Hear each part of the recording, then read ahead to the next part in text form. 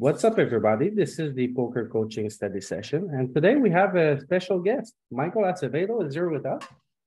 Yep. So, Michael, we have a few questions for you. Let's look at the first one. So, All right. when you're looking at database analysis, what's the Yes. most important stats you're looking at? Just give me a second to take a video for this, and then I'll upload it to Instagram later. So just very quickly here. Sure. Let's see. I like how Louis put on his radio voice the second Acevedo. Hey, Louis, do you want to give Michael a chance to introduce himself for maybe the viewers who aren't familiar? Oh, yeah, sure, for sure. Yeah. All right. Well, my name is Michael Acevedo. I am the author of Modern Poker Theory, which is by many regarded as probably the top book for learning GTO right now. And well, yeah, I've been a professional poker player for the last 10 years. I've been a professional poker coach for the last, I don't know, maybe 7 years. And yeah, I'm also a physicist. So I have a background in math, which helped me a lot in regard to understanding, the concepts and everything. And yeah, so that's pretty much who I am. And well, I'm glad to be here, and hopefully we can learn some things together. So let's see what questions you guys have for me and go from there. All right. So our first question is regarding database analysis.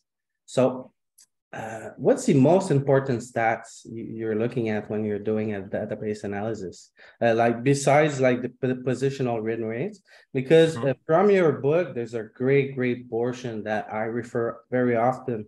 It's the win rates by position based on like the big winners, the small winners. And so that's one of my favorite part. But besides that, what do you look at when you do database? I have a very large Poker Tracker 4 report with some custom stats that I built myself. Typically, when I have a one-on-one coaching session with my students, I will be getting them to send me the database, and I will just run the report on that. So I have a bunch of stats, and I like to see the whole picture, because sometimes you see something pop up when you connect a few stats, some with another one, and then you see something, you just see a trend on, what's probably the leak in general for the student. The most important stats that I always look at, and I think are absolutely key, are, for example, raise first in by position. That's probably, if not the most important one, right? Because you want to see exactly, how many hands is each player raising by position. I like to break it down. Now, I have a bunch of pop-ups. I have also a very complex hub that I created many years ago, maybe in 2015 for pokerhots.com. And this one is for Poker Tracker. I also made one for Holding Manager for them.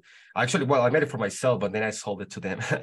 That was many years ago. So I have a bunch of very nice pop-ups that show me more in detail stats. Once you have a very big sample, your opponents, those are very useful. And then I like to see the raise first in breaking down not only by position but also by stack size. So you can see, for example, if somebody has like 10 to 15 big blinds, how often are they open shoving from the position in contrast to open min raising and stuff like that. So raising first thing is absolutely key, in my opinion, because from raise first thing, you can infer what's happening, right? Let's say you see somebody's raising first thing from the bottom, let's say 65 or 70% over a decent sample. Then for sure there's no way he's going to have he can defend that range against 3-bets, right? So you don't even need to know what's his fold to 3-bet frequency. Just by knowing that he's opening too many hands, way more than what he can defend, right? You can just attack him relentlessly, because that it's impossible for him to defend that range, right? So that kind of things are really important for me to pay attention to. Raise first in. Next one could be probably fold to 3-bet. That's also a very good one, right? Of course, if you look, if you see some guys are just folding, 7 out of 8 times or whatever. So just always fold to 3-bet. So they're easy targets. You can just attack them relentlessly. What else is really important in tournaments? Probably check raise. Flop check raise is one of the most important ones, and aggression factor. I like to look at the aggression factor, not too much the aggression frequency. Those stats are a bit different. The aggression factor is a ratio of how many times the player took an aggressive action like betting or racing, divided by the number of times he took a passive action, like calling, I guess, or yeah, checking is not included, I don't think. But just this ratio is really important because you can see, if somebody has an aggression factor of, let's say, 3, he's 3 more times more likely to put in a race or a bet than a call on any given street. So that's very important. Also, the aggression factor is a stat that it should be, it should go in a trend that it's lower for each street. So it should be, let's say your aggression factor on the flop is 3. Then in the turn should be like 2.5 or 2.2, something like that. And then on the river it should be like 1.5, right? So, but many players have it in bears. And when you see them having it in bears, it's because they are definitely slow playing too many hands on the flop and turn, not being aggressive enough, and then they suddenly try to get value on the river. So, or also they're just not racing enough as a bluff either way. So they're just super passive on flops and turns, and they just show up a bunch of aggression on the river.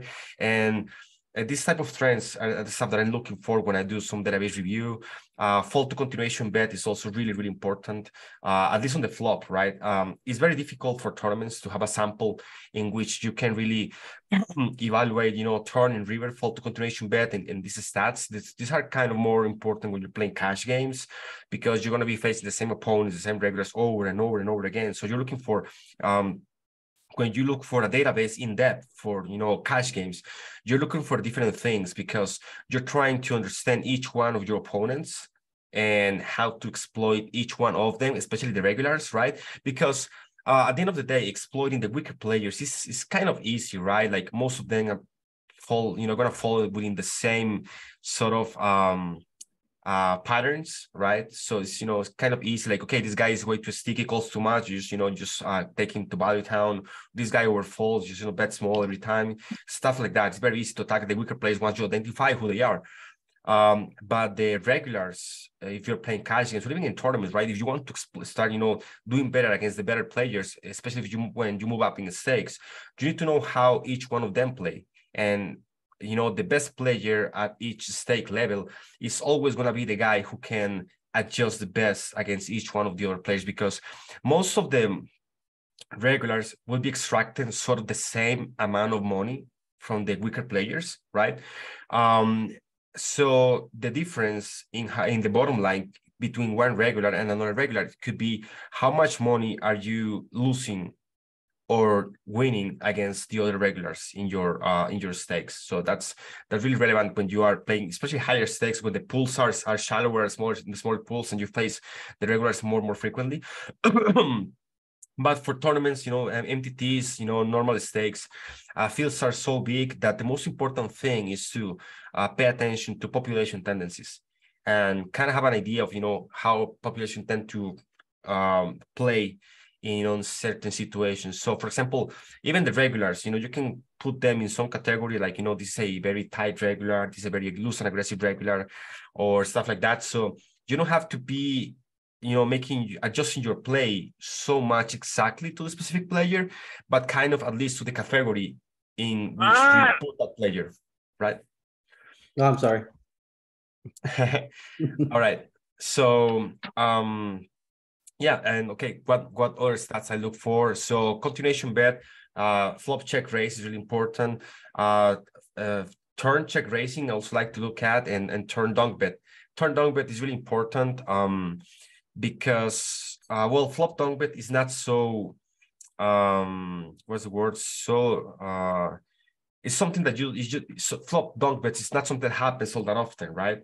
And so when somebody dunk bets on you, if he's a regular, it probably is just a very good flop for dunk betting. Let's say something like 6-5-4, two-tone, whatever. It's a very good flop for you for the people to dunk bet into in position, right?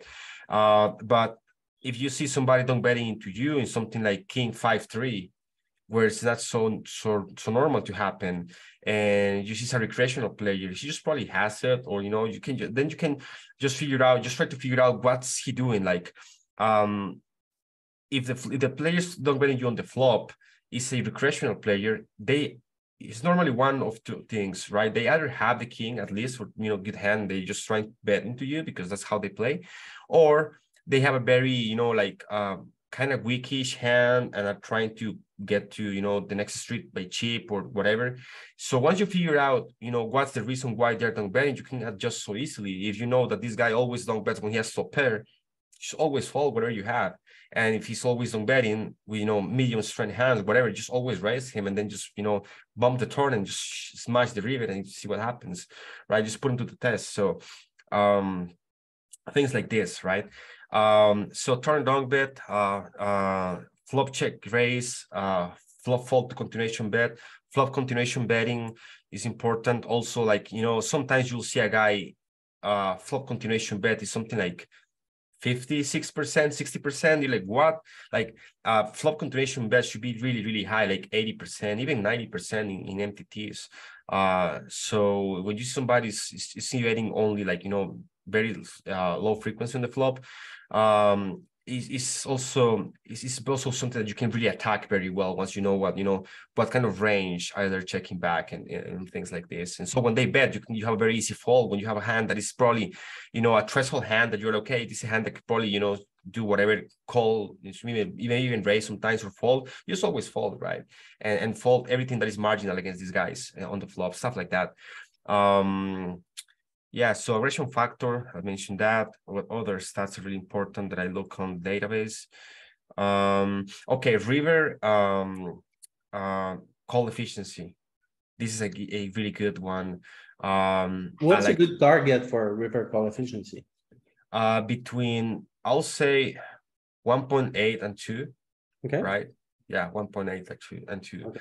Because this is basically a ratio of how many chips are you making back on your river calls for every chip you invest, right? Yeah. So ideally you should be making at least 1.8 or 2 times the number of chips you're investing on river calls. If your river call efficiency is higher than 2, you're probably overfolding too much. You only call when you're sure that you have it. And if it's lower than, let's say 1.5, 1.8, 1.5 or lower, you're calling way too much. You're hero calling way too much on the rear. Yes. So yes, that's a good ratio. That's a very good stat to look into. I have one on my HUD that I like to look at. That is number of times that a player bet the river and got called, and how many of those times he had it. So that's a very good stat to have in your HUD as well. Okay. Yeah. All What's right, so a good target for a check raising frequency on the flop? 16 to 20%, I'll say. Okay. Yeah. So Michael, when you're trying to determine these baselines, what kind of process do you go through to do some of that? For instance, like it's pretty obvious, like with the RFI frequencies, you can just check some GTO charts and try to match those frequencies. But for some of these more complex stats, how do you determine those baselines? Yeah, well, I've been coaching for like 7 years, and most of my students are professional poker players. So I've seen and studied hundreds of databases of professional poker players, and so my numbers, or the general idea that I have for these stats are based on population and stuff that I've seen. What is typically good for winning players. Yeah. Okay. All right, question number 2. If you think a person is missing bluffs in his line or in his range, how much can you overfold versus like a GTO solution? Like for example, pre-flop against 3-bet, because most players don't find enough 3-bet bluff, or on the river against like river bets versus like triple barrels. Okay, the river is the easiest one to play because it's just a matter of if they are under bluffing the river, you just fold every single thing except hands that beat some portion of their value range, right? So let's say if the bottom of their value range is 2 pair, you just call any 2 pair, right? Or yeah, stuff like that. Like let's say the bottom of the value range is bottom 2 pair, then you call top and middle, whatever, so it's just something that that beats at least some portion of the value range. You can call everything that is like that and better. It's so easy, right? Because there's no betting involved. Now for other streets, when there's future betting involved, it's a bit more complex. But same thing, like if you look at the EV, this is something that is very useful when you look at the EV of calling, how many chips are you actually making with calling some bottom hands from your range, some threshold hands, right? So if you're making like 0.01 big blind, so close to zero against a GTO range, and somebody's betting you pre-flop with, a tighter range than usual, then all of the hands that are very close to zero EV are going to be losing immediately. So you just fold those, right? And just make sure that you call hands that, have a decent EV, or hands at least that if you this is something you can do by hand very easily. If you have an equity calculator, just input the range that you think you're being treated by into, let's say, Power Equilab, something like that, right? And then you input let's say the threshold hand, something like, I don't know, King Jack suited, or some I don't know, 8-7 suited, whatever hand it is, right? So you just put those hands in the range in Power Equilab, and you can apply something that is called an equity realization factor, right? And you can kind of estimate, and I actually included the equity realization factor charts in my book. So you can take those equity realization factors, apply them to the Power Equilab thing, and see like, okay, so I'm really going to be probably under, realizing my equity against this range. So just put it and see if, even including the, the equity realization factors, what type of hands tend to do well against this, tighter range. And you can always, just it's always kind of the same hands, like, like pocket pairs tend to do very well, because once you hit, you just, doesn't matter what they have, you just always, get stacks. So very easy to play. So once you do this sort of work, you start to develop the intuition, like, okay, yeah, this type of hands I can call, this type of hands I can't call, this, but sometimes you have to put in the work, right? Once you do it yourself and you see like, okay, these hands definitely not make it, these hands tend to make it in this situation, or I need to be way deeper for make this type of hand to work. Or, for example, calling something like a King Jack is going to be way better when you're shallow, because if you make a pair, then you're just getting stacks in. And calling something like a 6-5 suited would be way better when you are deeper, because now you can make a really hitting a strong hand against, pocket aces and get stacks for 100 big blinds, 200 big blind spots. Or, it's what you're looking for.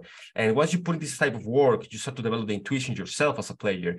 And it's something that you have to do. You just can't skip by it and, get some sort of tables that you can memorize what you can do, what you can. You have to put in the work. And once you do that, you develop the intuition as a player. And then you can, of course, you just become a stronger player. All right, very nice. Now, what are the top 3 exploits do you think people are missing in their game nowadays? Top 3 exploits that people are missing. Yeah. Okay, let me see. Top of my head, easily. I know you just actually show me the questions, but I didn't. I don't like doing the work before the way. I like to do it on the spot. So, top of my head, I think that maybe not check raising against guys who just fire any flop. Like betting a small on most flops is okay, but if you really look, as I know you have, if you really look into the simulations, right?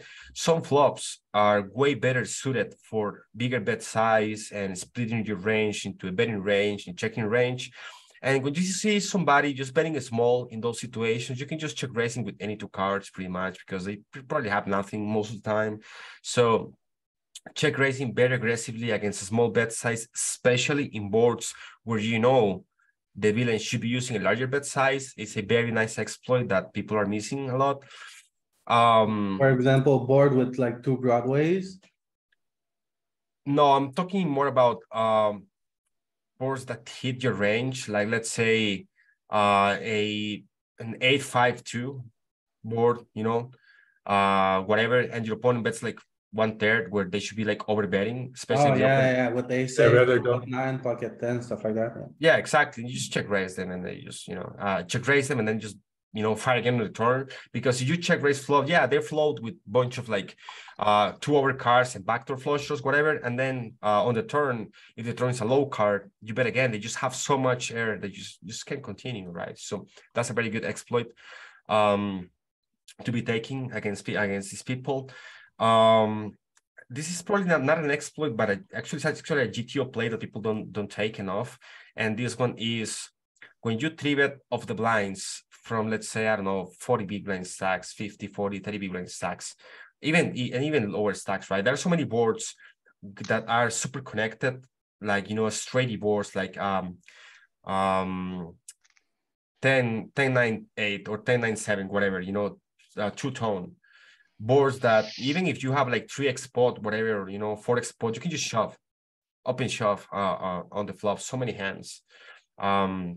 Like ace king, ace queen, stuff like that. There's so many hands, yeah, that you can just open shove and just once you you treat it from the blinds, right? You get called by bottom card or whatever, and you just, the board is something like 10-9-7. There's so many hands that you get to open shove for like 3x spot, 4x spot, doesn't matter. Because you just put so much pressure on your opponent. They just are forced to fold so much equity. And there are so many hands that are supposed to call that they just won't be calling. That is just so profitable.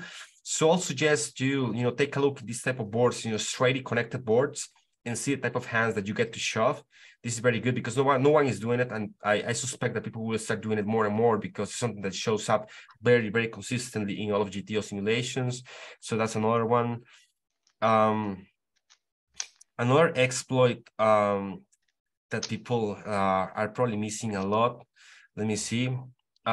Could be using a small bet sizes in ICM situations. Like you don't really have to use very large bet sizes to put in a lot of pressure into your opponents when you're playing final two tables and final tables, and yeah, it's not really so necessary. You can shrink your bet sizes by a lot, and it's something that actually I'm probably guilty myself of missing out because I tend to be too static with my bet sizes. But once you're in this situation, you can lower them up because people are not supposed to call 3-bet so much. Now, if you're playing against somebody who is sticky and is still gonna call you, then just of course just keep your standard bet size, or you can even go bigger. But against most people who kind of know what's going on with ICM, you can just lower your bet sizes by a lot, and that's something that's going to be very profitable for you. Yeah. Okay, very nice. With the mass availability of like tools like GTO Wizard that are kind of defining like the current poker meta, what are the most common costly mistakes when you use these tools? And what are some ways that we can use like these tools more efficiently? Well, probably one is that a lot of these tools tend to split the ranges into way too many bet sizes, which is absurd and useless in my opinion. Like normally, all you need to know is if you want to bet small, medium, or large for the most part, right?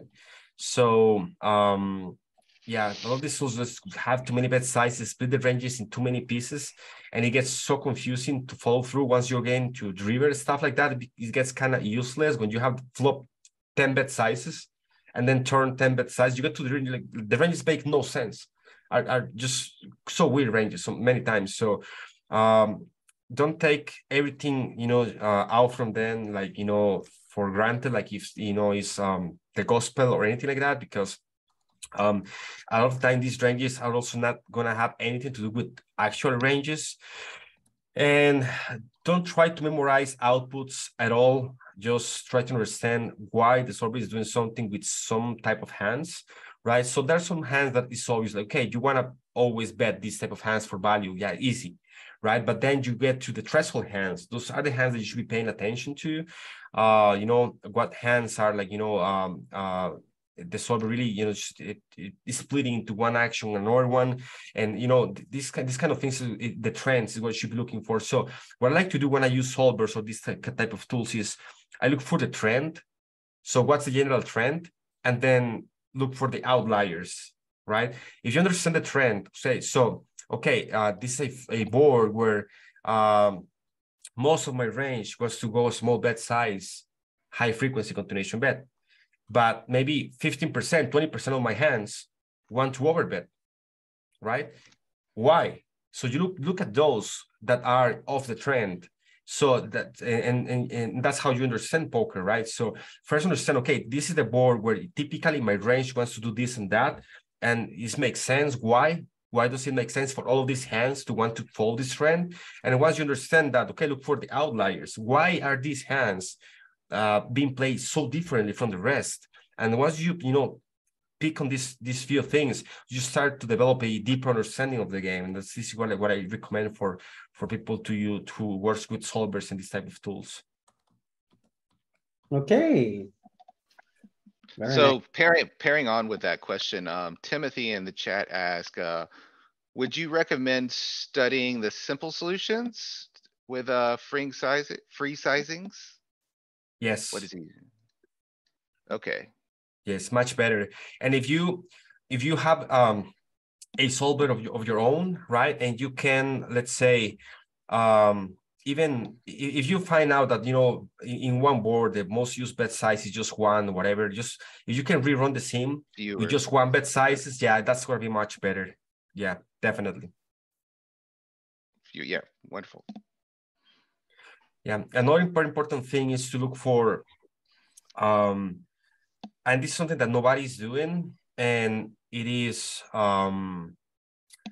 aggregate reports data. And yeah, I developed a very unique tool that I've been using for studying, aggregate reports.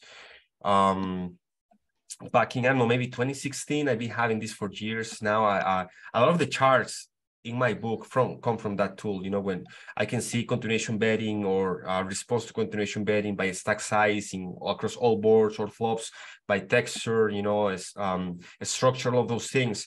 So you can see, the bigger picture and the patterns, and sometimes many things pop up that you wouldn't see otherwise. It's like when you look at one sim, it's like looking at one tree from the forest. But when you look at the aggregate report, you're looking at the whole picture, the whole forest.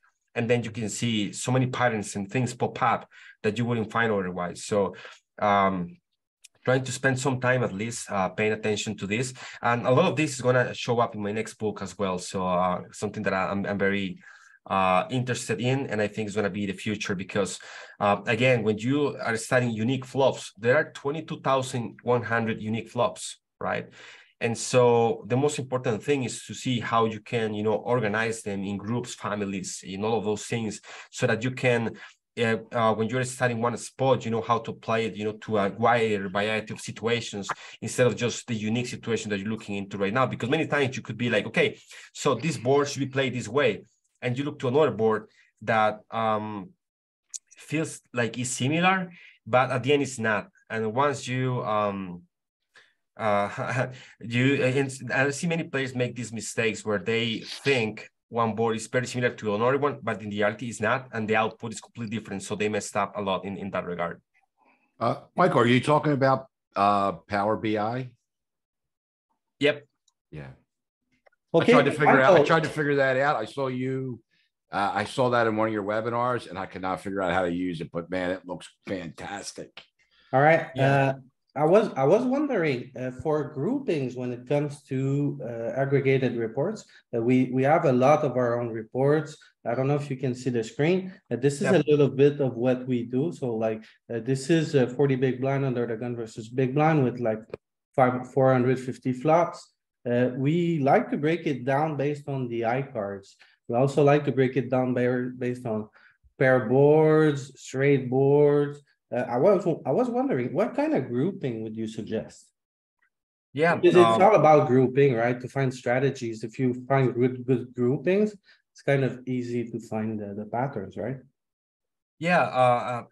Well, the thing is, the way I did it in Power BI is pretty cool, because I create a database in a way which I can drill down within the level. Like I can choose, for example, something like ace high boards, and then drill down within the category, and I can see all of the ace high boards breaking down by the texture, like okay, monotone, two-tone, rainbow. Or I can do the other way around. I can get into rainbow boards and then see all of the ace high boards, or compare them, ace high, king high, or the rainbow board. So there's so many ways in which I can reorganize, restructure, categorize it with this tool that is insane.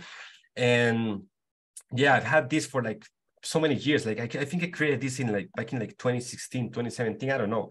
And no one's ever had, created anything similar. And so the main categories, in my opinion, are the ones that I explain on Modern Poker Theory. I would say by texture, so monotone, two-tone, rainbow, and pair boards, of course, trips, and then high card, of course, ace high, king high. All those are probably the most important ones. Yeah. And then how many possible flop straights are there? Because that's a huge difference when you see a board where the big blind can flop 3 different possible straights, or a board where the big blind can flop 0 possible straights. It's a huge difference. All right, so I guess we pretty much have all of these already. These are like, for example, straight boards based on high cards. So I guess we're on a good way with that. Nice. Yeah. Now the tough question. Do you trust the machine or the player? When a big name in poker gives a bad GTO advice, where do you stand? Do you trust the machine? Do you trust the player? What do you think about that? Can you give me an example? An example, well, there's a lot. Say, for example, a big name that has won a lot of money. For example, Faraz Jaka gives an advice on a spot, and you look at the sim and it makes no sense at all. What do you usually go by? Do you kind of rely on the sim, or do you rely on more of a successful player, kind of? Well, this is where poker is not solved, right? So a GTO solution is just as good as the input that you put on it, right?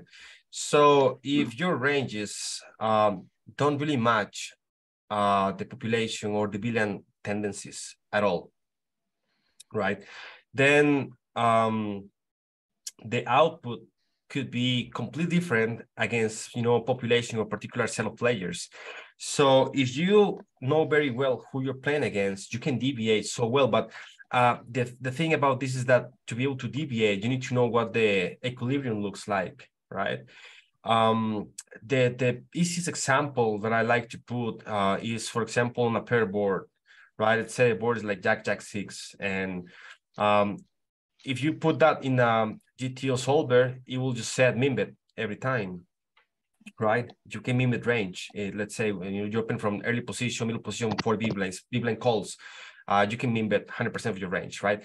So, but if you know that the big blind is a very sticky player, he just doesn't like folding anything at all, and so you could exploit him so easily by betting bigger. Like, let's say you could want to put a 2/3 spot bet size, but when you have a set, trips or better, and just take him to value time. Like, you just bet 3/4 spot on the flop, and then you pot turn and just shove the river, whatever. And this is a very evident exploit, right? But when you're doing it against somebody who is completely unaware that your standard bet size here is going to be min bet range, you can just attack them like that. So this is an example where if you look at the GTO simulation, you're like, what the fuck is this guy doing? He's supposed to min bet the flop. He knows nothing about, poker.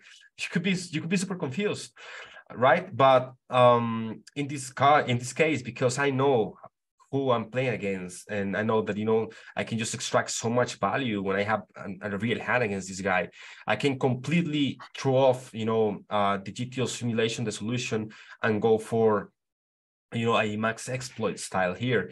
Now, yeah, so this is something that you have to be very, very experienced to be able to do this. So, and the best way to do it, in my opinion, is when you know the equilibrium, because you also know what risks are you taking and how far can you actually deviate and stuff like that. So yeah, if you see somebody who you don't really trust, this is the thing. If you see somebody like you saying something, okay, I'm doing this because, X, Y, Z, whatever, and he completely is the opposite from the solver, and you're like, well, I'm not sure if I really trust this guy, then just don't trust him, right?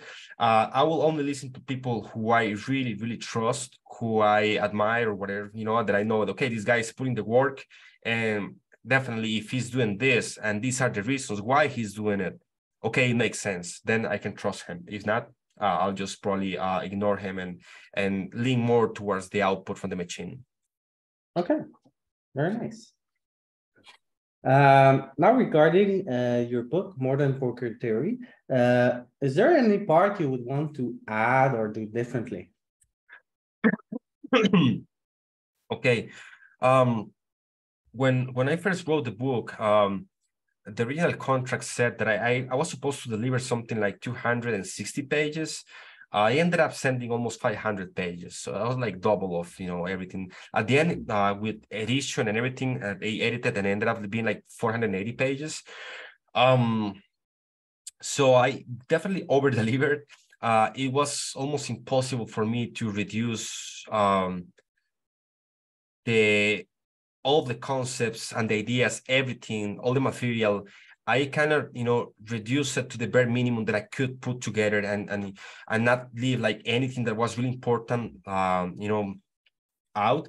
But I could have, I wish if I had like infinite number of pages, of course, like if I could have written a 1,000 pages book, but it would have been crazy. And the thing with poker is that it's pretty much infinite. So you have to be very careful also not to overdo it. And and something, but definitely I wish I had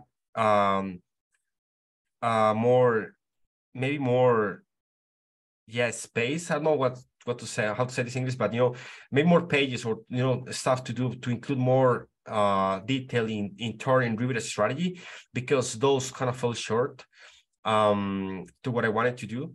And there was so much more to be said about turn and river, and I just probably touched the tip of the iceberg in those topics. But again, if I go as deep as I did with the flop and the pre-flop stuff and turn and river, it would have easily been a 1,000 plus pages book. Actually, I could even write like a single book on turn play and a single book in river play and not cover everything that is to be said about those things, right? So there's always more that I wish I could be, I could add. About changing the book, not really. I'm very proud of it. I think it came out just almost perfectly. It took a lot of planning though, for me to organize all the concepts and make it in such a way that most people could actually understand what I was talking about. Because originally when I was offered the contract to write the book, I was sharing some articles with a study group that I used to have. I used to be a part of a study group with Abe Sals, John Fleet, Stephen Chidwick, Elio Fox, Martin Kozlov, Danny DeVos was there, Dylan Linde was there at the end. So some of the greatest poker minds, and we would just like weekly, get together and share articles that we will get into a spot and just study very in depth and then share it with the group. So I have a lot of articles written by myself and everything that we share with the group, and all of those articles were very advanced and complex. So you don't have to start by defining what equity is and what EV is, and so many things that we just understand. So when you're talking poker with somebody who's an expert as well, the lingo and everything else is so different than when you're talking poker to somebody who's starting or who knows nothing. So the most complex task of the book probably was to make it in such a way that anybody picking up the book who at least knew the rules of the game could understand everything from, you know, the most basic stuff all the way to the most advanced stuff, and building up everything, and then what topics to include, because there's so many things like, you know, okay, ICM, risk premium, do you really want to talk about these things, cash games, ranges, there's so many things. So choosing what to talk about, up to what depth, talk each one of the topics and in which order, all those things are really, really important. It was probably one of the most difficult parts of the book, because the theory itself, I had been, you know, building for years, and I pretty much had everything. I have so much more, like in, you know, my documents, Excel spreadsheets and documents and articles, so many things that, you know, to pick from. So the most difficult thing was probably to organize everything. No, very interesting. Okay, next question. With 50 players left in a PKO tournament, how do you adjust your range for bounty power scenarios? Basically, do you have an easy trick to go from an ICM range to going a little bit wider for PKO, but then like you're deep in a tournament, there's that gray zone that is kind of not well defined right now. Yeah. For the most part, to be honest with you, I try to avoid PKO tournaments unless I know there's like they're really like really good. Like for example, America's Card has some like really great PKO tournaments. The fields are incredibly soft. I'm not by any means a PKO expert, so I know the most, you know, basic stuff, like, you know, the bounty power stuff like that. I understand that. I study the concepts, but for the most part, to be honest with you, what I do is try to avoid a lot of the PKO. I just try to focus on the stuff that I'm really an expert to. And when I play PKOs, I adjust the ranges based on my experience and what I expect people to do. So it's more of like an art thing, something that I was trying to say before, like, you know, poker is not completely solved, and in many situations is a mixture of, you know, science and art, right? So the good thing about being an expert is that once you develop, you know, your skill set up to some level, there are some things that you're like, okay, I can definitely go with this, I can definitely call here, and it's definitely not losing any money or whatever. So there are some situations in which, I don't know, I have a very like bad hand, not that I remember exactly what it was, but I was on the big blind with maybe like Queen 8 offsuit, I don't know, and two guys with a bounty shove with like 5 big blinds. The guy like had like 8 big blinds, and I had like Queen 8 offsuit. It's terrible hand, but the bounties were so big. I just look at the spot like, okay, this is definitely cannot be losing money at all. Like I just know it. So I'm just, you know, flicking the money, but yeah, I haven't put as much work as I wish in I would like to in the PKO tournaments, and I probably won't, because I just, there's so much to be learned, and I just try to for the most part skip a lot of the PKO tournaments, focus on the regular tournaments, because also the EV is higher, you know, even though the in the PKO tournaments the fields are softer because there are many recreational players, so there's something to be said about that, but a lot of the EV is evaporating from the prize pool when all of the bounties that are being, you know, KO'd, you know, across the tournament. So over the long run, for the winning players, you know, the professional players or the very good ones, the ones who are going to be making it to the final table the more frequently, right? Over the long run, it's high EV for us to play regular tournaments, because these portions of the prize pool are not being evaporated. They just stay until the final table. So if we're going to be making final tables more consistently and frequently than our opponents, then we might as well just play the regular tournaments, because we're going to be making more money. A very interesting point of view. Peter asked, facing min-click 3 bets and 4 bets, do you make any adjustments like versus the GTO strategy? Min 3 bets and 4 bets, you said? Min-click 3 bets and 4 bets. Well, something that I've been experimenting with is just click it back a lot. Because many times, you know, when they do it, it could be just a blocker type of hand. So let's say somebody min 3 bets you, whatever, with an 8-7 offsuit hand, whatever. You click it back, there's nothing they can do. They can't even call, right? Now, if on the other hand, you think that the player is doing it with a more of a linear range, right? Like, let's say somebody will do it with medium pocket pair because they want to take, control of the hand and get to the flop, whatever. They could be doing it with a suited connector, right? A suited Broadway type of hand. Then I would just 4-bet and very large, so they don't have a cheap calling position, right? So let's say, I don't know, you're 40 big blinds, you mean raise 2 big blinds, the guy is making it 3.5, 4 big blinds or 3 big blinds, whatever. If he has something like Queen Jack suited, right?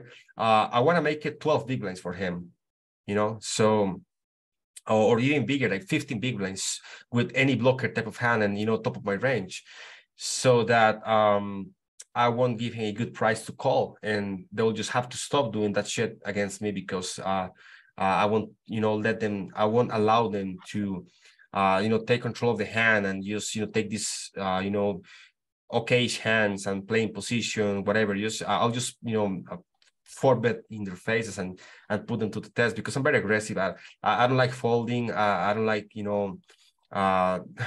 letting people running over me. So I tend to be very aggressive against these things. Now, of course, I'll be paying attention if the guy only shows up or, with a very good hand when doing it. I'll put a note, like if somebody does it and he has aces, I'll put a note like, okay, this guy mean threatening with aces. And so next time he does it, I know, he's at this, something that he will be doing with, top of range. But even then, if somebody does it with aces and then they do it again against me, I'll probably still forfeit them again because it's not necessarily that, they'll all only be doing it with aces. So I don't know. I'm just very aggressive sometimes, I guess.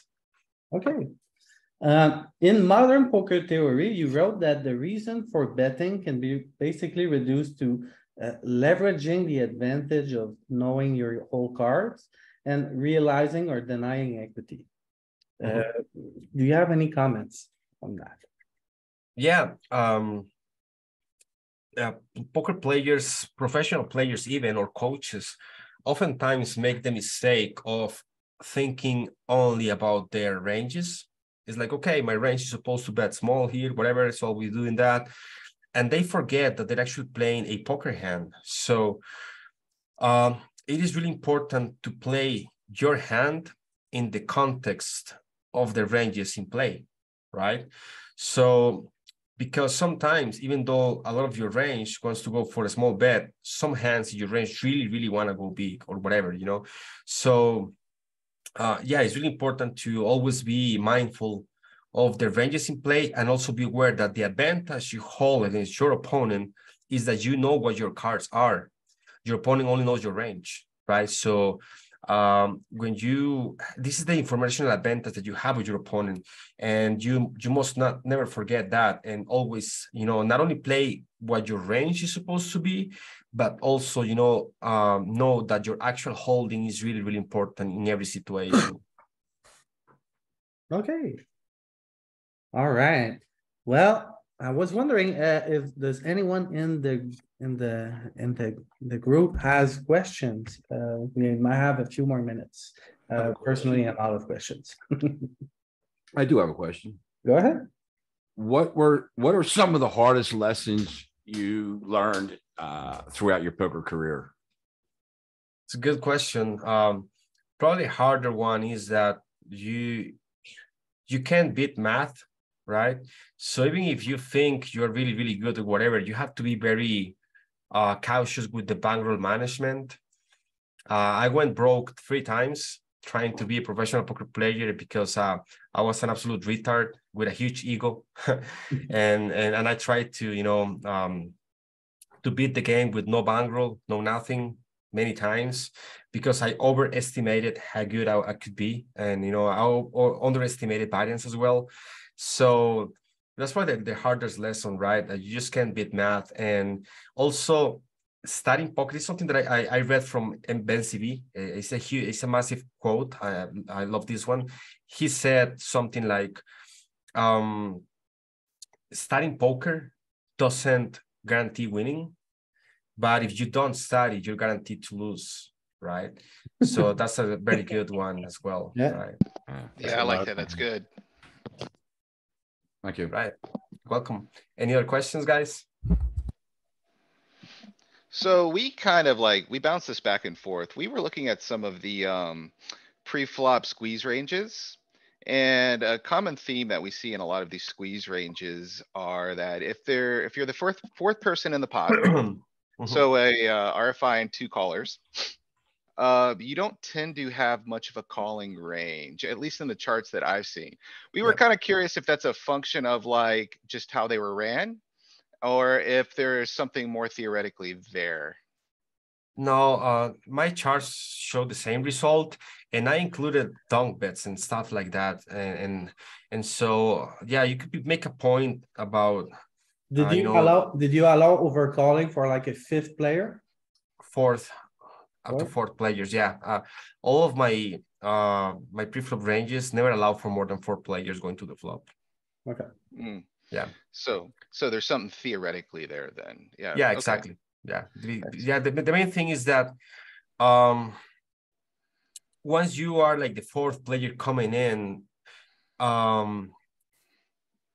realizing equity becomes so difficult when you're out of position against all players, and also you're gonna run into dominated hands way too often, right? So a lot of the calling ranges will be like, king queen suited, queen jack suited, stuff like that, and there you're calling with the 6-8 suited, thinking, okay, I'm gonna flop a flush and go with it. Well, yeah, a lot of the time you're just gonna go with it against a higher flush or whatever, so you're fucked. Even if you Right. flop it, you're fucked a lot of the time. So that's a problem. That's why people tend to overestimate. Oh yeah, I'll flick in the money here with the 6-8 suited. Probably not so good at the end of the day, unless you flop a straight. Yeah, So it's kind of like over a really large sample, there's probably some reverse implied odds and the exactly. profitability and extracting the EV with these types of hands is just not viable. Yeah, let's say you have 6-8 suited, right? So if you flop a flush, most likely people will fold to you because it's so obvious that you probably have a flush on the flop because you're calling suited hands, whatever. So you play super aggressive, whatever. Or if they have like an over pair, they'll be very cautious about it, right? Sure. So if you end up sticking all of the money in, you're probably dominated by a higher flush a lot of the time.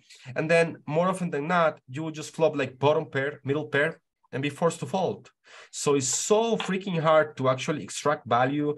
And then once you actually make a big hand, you're oftentimes dominated. And most of the time you're just gonna getting, to flop a weak, trashy hand that is not really worth it. And that's why the solver will really just, take top of range, squeeze and try to isolate and go from there. And just all of these hands are not really profitable. Yeah. Got Right. it. Somebody one asked guy- in the chat. One had a question that read that one that McLovin. I guess he didn't have a mic. You want to read it? Or do you want me to read it? Oh, go ahead. I was gonna say that, so. Oh, okay. Yeah, he said, I have a limited time to study and even more limited time to play. Are there some high level and simple things I can implement in my game since I won't be able to learn GTO as much as someone like you? Yes. Focus on pre-flop game, man. Especially in tournaments. The most important thing is knowing, when you can reshove, open shove, and all of those things. What type of hands you should be calling when somebody reshoves 20 big blinds on you. These things. Focus on that. Focus on some, final table scenarios to kind of know. Even with HRC, just very simple software. You don't need to put a ton of time or spend a lot of money in some GTO charts. Just at least knowing, what type of hands can you be shoving with or calling with. And pre-flop, you master pre-flop game, you have the most important thing in poker tournaments because a lot of the tournaments are playing pre-flop, especially when you get shallow, towards the end, when it matters the most. So I'll focus on that. And then for post-flop, the most important thing is just kind of understanding what type of hands you really want to stack off with on the flop, and what type of hands you should be playing very aggressive. Or, for example, just don't be too passive post flop, which is a huge mistake that I see a lot of the time. So you can put some time into, figuring out what type of hand you should be playing very aggressive. Like, for example, let's say you flop top pair with, I don't know, king 3, whatever, and cut off his continuation betting on you. You should be check raising top pair every time, pretty much almost always on 20 big blinds, even 40 big blinds. You should be very aggressive, and people don't do it. Just check call, play so passive, or you flop top pair on a jack high board, just let your opponent get there all the time or get bluff. Just, try to focus your study on what hands you're supposed to stack off on the flop mostly, particularly when you're shallow, right? And what hands are worth going with on the flop and pre-flop. If you master that, you probably have like 90% of the most important things, at least for tournaments. All right, very, very nice. Coral I think has if a, you, Coral oh, has go a ahead. question, LP, but it's really long, so maybe if you could just unmute him and he can ask it. Yeah, you can unmute himself. One last question though, because we're running out. I was gonna say also, there was a couple questions in the chat about, how to get in touch with you for maybe things like private coaching. Oh yeah, sure. You just hit me up on Instagram. It's probably the easiest way. Is _M_ace Instagram. You just find me there. PM me is the easiest way to get in contact with me because I'm checking those messages all the time. He's And also on our Discord, so can just I can also Luis can also give you my Discord as well if you want to. I don't have as much time for one-on-one coaching, but maybe you can figure out something for maybe February. This month is going to be impossible. I just don't have the time. But yeah, I'll be happy to assist any of you guys. You want any one-on-one coaching, just I have a very good system in which normally my students go for the 10 hours package, and typically what I'll do is I'll start by running on my reports in your database, figuring out, just seeing the whole picture, everything, and understanding your game at a macro level in general from the database. Next step is going over a hand history review of a regular speed tournament that you got deep in. Hopefully, mid stakes or anything that you got very deep into the tournament, so that I can see what's actually happening in real hands. And then from there, I will just build a program where I will be focusing on your major leagues, fixing those, because once you fix your major leagues, that's what is going to have the biggest impact in your bottom line. And I will, alongside while we are doing that together, I will be teaching you how to do it yourself, how to self-analyze, how to run the reports by yourself, so that you become independent and you can do it on your own, so that hopefully by the end of the 10 sessions, you won't need me anymore. Or if you want, sometimes some players would like to book another 10 sessions, whatever, but ideally is that, to make myself as useless as possible, so that, my students become, self-reliant and just can keep doing it by themselves in the future. All right, Michael, thank you very much, Michael. It was a great session. Thanks everybody for joining. And that's going to be it for today. So have a great day, everybody. And bye, guys. Awesome. Thank you, guys. It was very nice having you. So see you next time.